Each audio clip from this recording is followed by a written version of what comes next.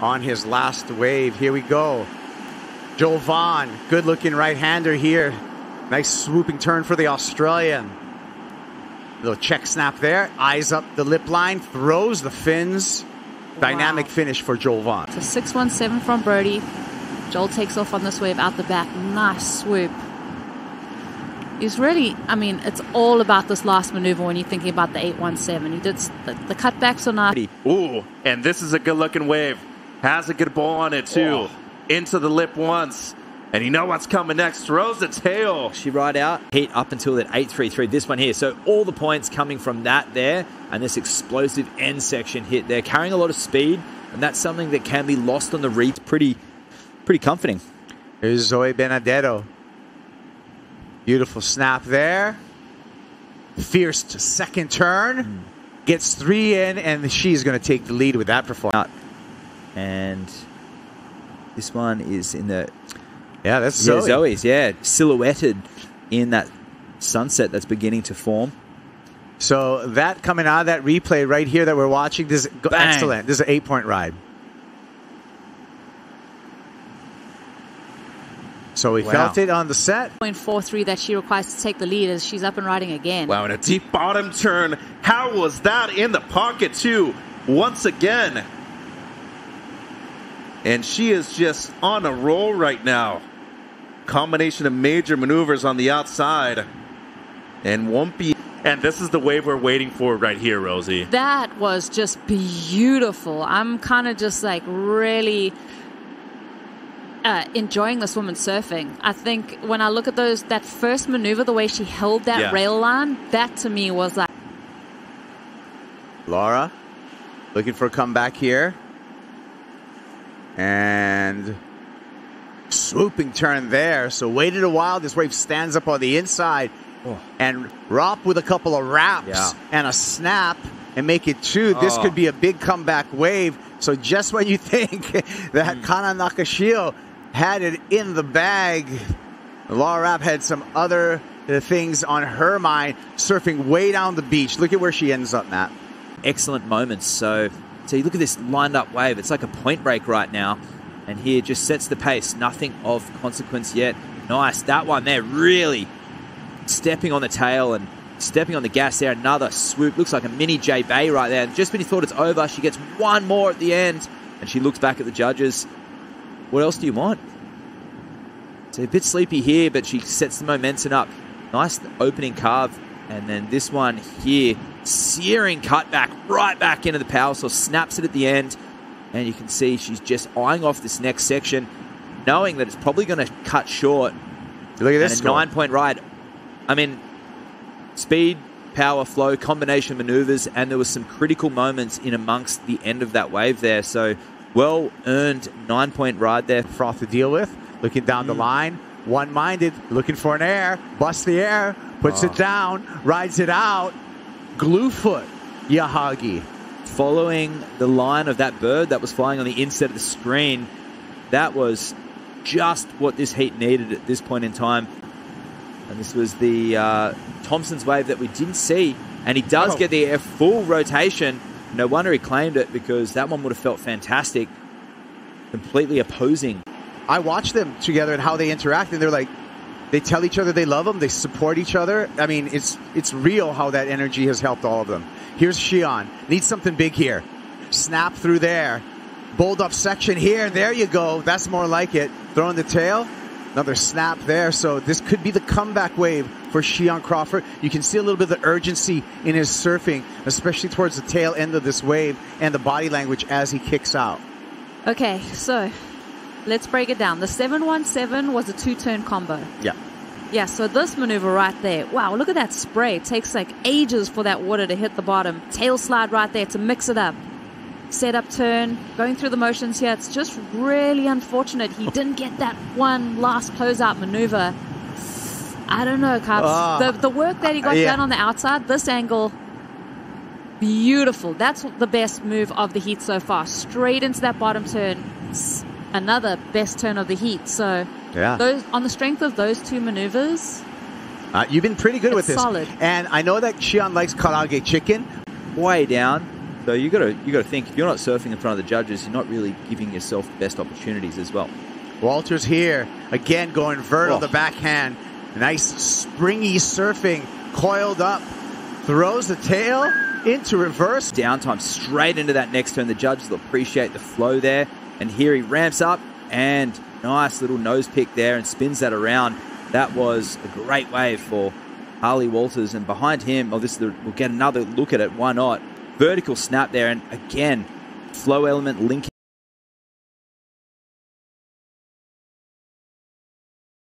It's a golden California afternoon right here at Southside Oceanside here. San Diego playing host once again to the world's best surfers, 20 years or younger. One of them being Sam Peter. Wow. And he just went ballistic on that left. One of the best airs we've seen all event long. And judges taking no time to drop that score. It's the first excellent score we've seen all heat long. As we get another look at these rides, Sam just looking down the line, identifies that section, whips it around. Excellent. So this guy's well versed in beach break conditions. Yeah, but he's another talent that we're just so impressed by. Here we go, using his priority, Levi Slawson. Slashes off the top there.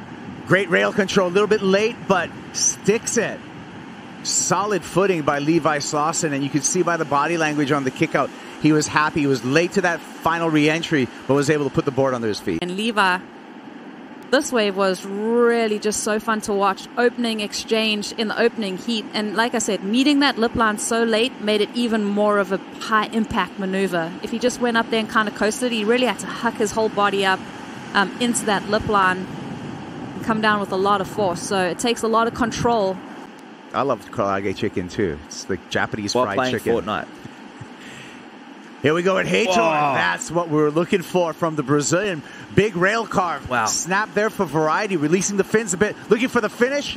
Make it. Can he put it down? And he does, and he feels it. Looking back at the judges, likely to turn the heat with that wave. He just needed a 6.71. Take another look at it here. All right. So it was a combination of maneuvers, but critical in nature. That one really opening up on that carve, and versatility. Hits the lip line, snaps it there, and this one smashing that foam. And whenever there's a sense of uncertainty and you ride out, you're going to go big, and that's exactly what Mueller did on that wave. The front on angle, the combination of maneuvers, the flow, the power, gauging the rail there. The versatility here, so snapping that one up and lining it up, no pumping, straight into that next turn and ramping off that section. And you mentioned how fun this heat has been, how fascinating it's been to see them go back and forth. It's almost like a tennis match out there. As Kainalo now has a strong bottom turn right there on this left. Beautiful opening carve, a second gorgeous turn. And an eclectic finish, Rosie. He loves it. 6 minutes to go and looking to improve on a 6.5. But watch this. So this first maneuver, he kind of waited on the bottom there, waiting for the precise time to hit it. That's where I just mentioned he got a little bit stuck on the rail, but that ending maneuver was so tack sharp. And Man, this was unbelievable surfing. This front-on view is really going to give us, ooh, that was insane. One of the best maneuvers of the heat. And again, another one of the best maneuvers on one single wave. You have Channel Islands, Sharp Eye, who have kind of been at the forefront. Mayhem winning the first CT Shaper rankings. And Glenn Minami, he's kind of been flying under the radar with this guy. Great opening turn right there for Bunch. And excellent timing for the second one, too. Yeah. Looking to better a 6.13. Equally as good on the forehand as he is on the backhand. Favorite movie, believe it or not, Nacho Libre. Might have a little bit of a comedic act going on in this one, Matt. 14:35 on the clock. A good old road trip, but here just aggressively attacking this section, banking that one off the top and using that momentum. This one I thought it was going to die, but that wave fronting up. So that's one of the bigger end sections that we've seen all morning so far. I think the judges really like it. A little foamy, if there's any critique here. Not that that's anything to do with the surfing. And he gets over the foam, manages it really well, and then he hits that end section. So I think what Jackson said right there was spot on, just having that positive attitude. And as soon as you have that negativity coming into your mind, it just dampens. Wow. Goodness.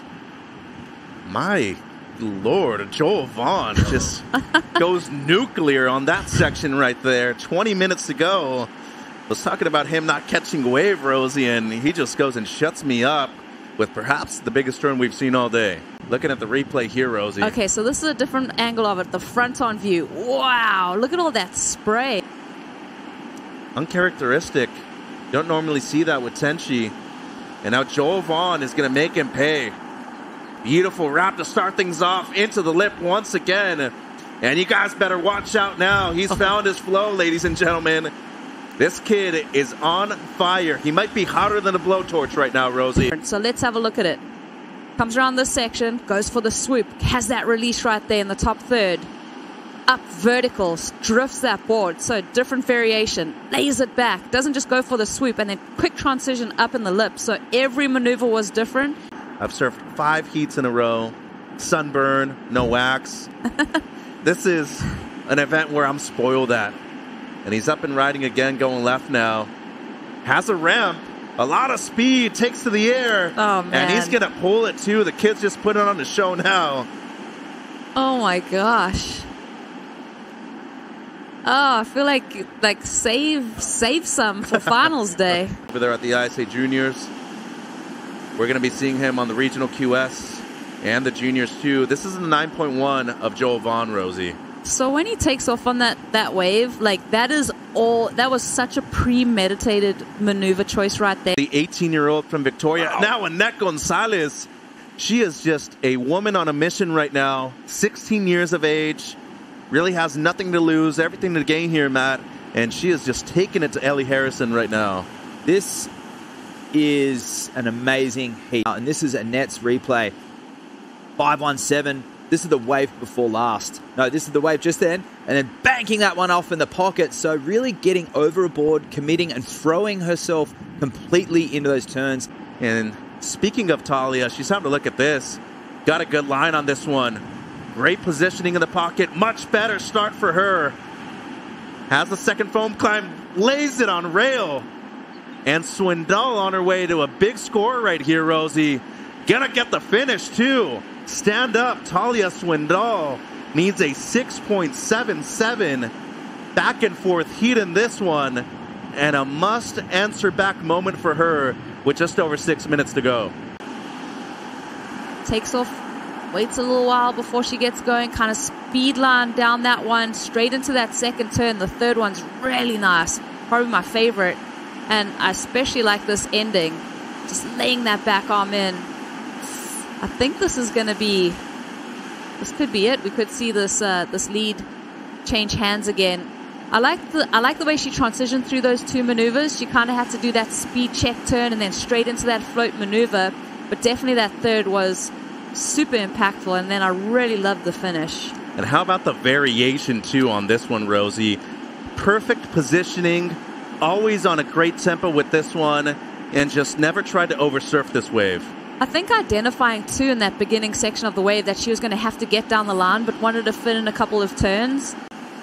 Company based here out of San Diego. Slawson finds a long wall on her right, pops it in the air, straight air, and puts it down. That was cool.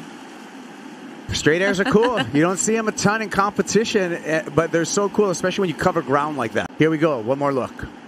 Wow, so let's just have a look. He's telegraphing down the line. Throws it up, gets the grab, but that was really cool. Like the length that he traveled in the air to clear the section. Just watch how much space he covers. His feet were completely off the board right there. Slawson here, under priority, sneaks this one in. Left-hander, up into the lip twice so far, both at 12 o'clock.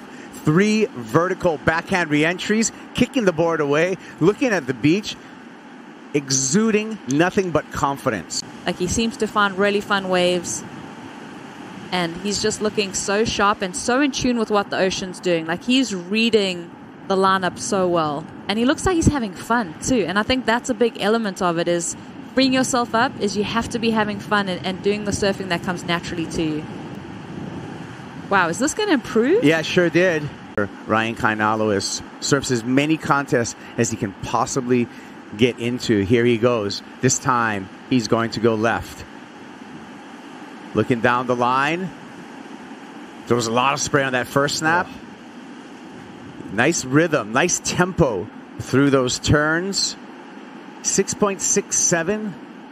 That is the question mark, where the 3 turns on the backhand equaled to that score. He just got an 8.17, and he turned the heat with this wave, Matt. Yeah, just the flow. 3 maneuvers, no pumping at all. So 4 maneuvers, he rounded that one out.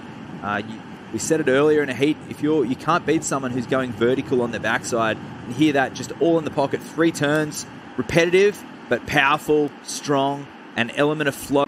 Talk about Australia, I think we could have maybe 45 pages of professional surfers that have achieved incredible success. As Jackson goes to the air right there and pulls it once again. The rubber band man is just a man on a mission right now, Rosie. 4 minutes to go. He is savoring this moment of being in control and throwing out moves like that. I wonder if he's on the same board from yesterday. I know that he had a couple, was almost on a little bit of a step up, got the green rails. Maybe doesn't seem like much of a step up today, but seems like Sierra interested in this one. It's a clean looking wave, Matt. And she's up and riding, a lot of speed down the line here. Great opening snap right there into the lip line. Wraps it back, slides the fins. And this is where it gets interesting with the double up here on the inside. Gets enough speed and going to get a great closeout re-entry. Even looks back. A nice chip shot in. This turn here could have got awkward, and she pulls the nose up just in time, and a great snap back into the pocket. And here it gets interesting, a double up, which we know as surfers can be awkward for the end section, but it holds up just enough to finish that end section with control. 13 minutes to go now, and Sierra Kerr with priority. And she's up and riding. Another good-looking right-hander. Up around the corner, into the lip once. Yes. He's going to carve it back. More of a setup turn right there for Sierra. Once again, laying it on rail. And she has just selected 2 beautiful waves this afternoon here in Oceanside. You know, when you change the tempo of the wave, it does affect the flow, but sometimes it could be beneficial. Yeah, absolutely. And Sierra just only needing a marginal score and timing all her turns perfectly. And the flow element in between all 4 maneuvers. And she feeling at the end, very Molly Picklum style kick out. Kerr driving off the bottom and hitting it perfectly, teeing off so sweet, driving it back into the foamy power source. Identifies more scoring on the end. And a nice snap and finishing here with a flowing re-entry. You know, she's very nervous when it comes to competing. Even said it during her post-heat interview. It almost seems like it's something that benefits her, as up and riding here. Great opening snap. And a second one to go with it. Reap Latenius and Zoe. So bigger wave than we've seen. Nice little slash through there. This is shades of that 8.5 that we saw in the round of 16. Welcome back to beautiful Oceanside, California for the SAMBAZON World Junior Championships hosted by Best Western. Global superstar Sierra Kerr in the water, and she's up and riding. Immediately after the hooter sounded, catching the first ride of the heat, and it's going to be a great start for her campaign. I love that. I love that both these women have started so strong. Sierra just looks engaged. She's found this wave. She's watched the heat previous. She knows what she's looking for out there. And here goes Bunch here. Nice opening slashing turn there, and another one in the pocket. Gouging cutback. And this one just struggling on the inside, but he makes up for it for a nice little hit to finish. And here goes Bunch here. Nice opening slashing turn there, and another one in the pocket. Gouging cutback. And this one just struggling on the inside, but he makes up for it for a nice little... Meanwhile, Jackson Bunch tosses the fins out the back, goes into reverse, continues smoothly in transition. Clean rails on the inside here. Looks for a finish, throws the fins again in the finish. Wow.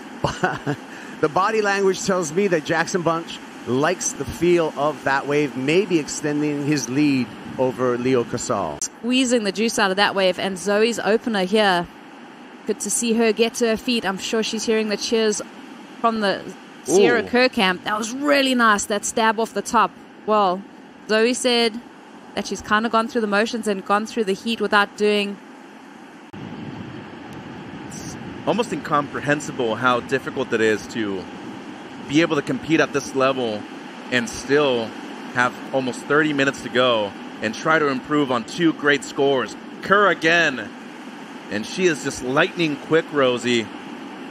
A lot of great activity on this one, and just another stellar finish on the inside right there by Sierra Kerr. By catching all of these waves and being very active, Sierra, beautiful first turn, lots of speed down the line, carves into that face. So those 2 turns right there, already looking good to improve her situation. Meets that oncoming section. 3 turns there. I really like the look of all of them. I'm wondering, well, I just looked at the scoreline. She's going to improve, and you're going to read out the number. But I am just, continually in awe of what she's able to produce. So same page out of the playbook here for Jett Schilling. Early start, staying busy, going right. This is wave number 4 for the San Clemente surfer. Lining up something beautiful. Couple of arcs there, really gaining great flow and momentum and matching the tempo of the wave. And here he goes vertical a couple of times here. So nice turn there. Sets him up for this one. The flow in between. Connective surfing. And here just keeping his rails wet and a nice strong finish at the end. So 4 quality moments on this wave. And this is the front angle. A little setup turn to start. And here he goes down the line. Identifies the critical section. And this one goes straight into a vertical turn. And a tight, compact surfing there from Jett. Fast and flowing through his maneuvers. I think that's going to be a very healthy score.